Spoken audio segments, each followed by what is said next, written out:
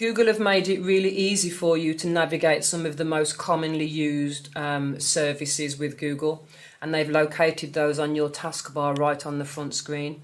So you've got your Google Chrome web browser, which is the program that gets you onto the internet. Google Mail, which allows you to read your email. We've got a calendar. We've got the files area where you can save and locate any files or folders that you may have. We've got a messaging service. We've got a Google Meet option. We've got the Google Play Store, which is where you would go to download any apps that you want on your device. We've got YouTube, and we've got Google Photos. Just on the left hand side here as well, we've got this little circle, and if we tap that, it will then show us all of the current apps that you have on your device. And if you wanted to open any of them, you would simply just tap onto it and it will load.